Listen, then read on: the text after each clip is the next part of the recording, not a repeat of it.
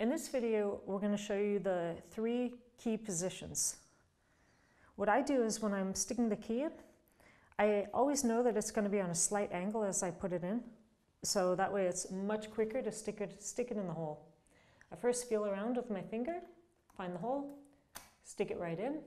And then as you're looking down through the frame at the keyhole, if you turn the key one time to the right while pushing in, then it's battery release. If you turn it back again as you're looking down, one time to the left, then you're back in the same position when you put the key in, and that's ignition off and battery lock. If you again turn it one more time to the left, that's ignition on and you're ready to ride. Again, if you do it one more time to the right, it's battery lock, ignition off, and one more time again to the right while pushing up, battery release. And again, one time left, battery lock, ignition off, key out.